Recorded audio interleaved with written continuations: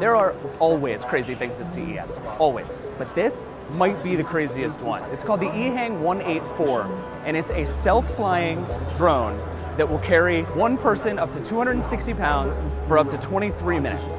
It's designed as a way to go from, your car to your private island, or for hospitals, or for things like that. But basically the way it works is that you get in, it'll fly from a helipad, and if you fold it up, it'll actually be about the size of a car. It's very small.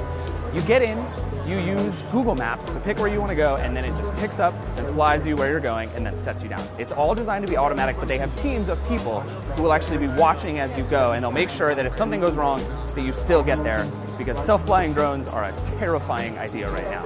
So there are regulation problems everywhere with this. It's basically illegal in every country right now, but Ehang says they're working on that stuff, and if they do, this thing, which is going to cost a couple $100,000 if and when it does eventually come out, is going to be awesome.